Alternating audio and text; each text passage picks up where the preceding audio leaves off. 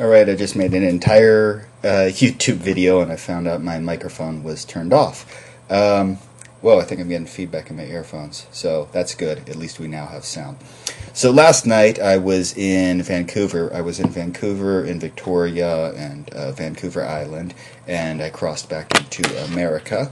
And for the first time in my life, crossing from Canada to America, I did not get the special treatment. Usually I get pulled aside and get questioned for like an hour and they have to search through all my stuff.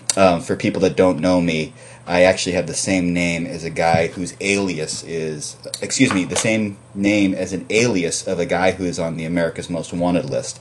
I have had that since I was 18 years old, so I can't do like quick check-ins at the airport or anything like that.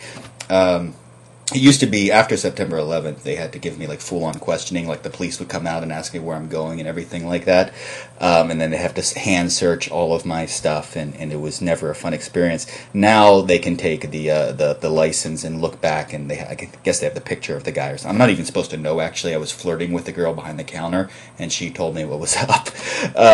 But now they can check the picture behind the counter of the guy, and then they throw my stuff through a special scanner, so it's easy now. But for the first time crossing from Canada into America, he just asked me the basic questions, and he looked in my vehicle, and he let us on through, so I was stoked because I actually get really nervous crossing the Canadian border.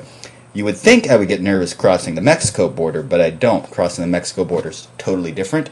They basically just pass people through. They're like, where were you born? Okay, good enough, and they let you go. I don't know why. Probably because everyone knows why people go to Mexico. And I love Mexico. It's like a second home to me. So yeah, tomorrow we are going to head to Idaho to visit a couple of friends.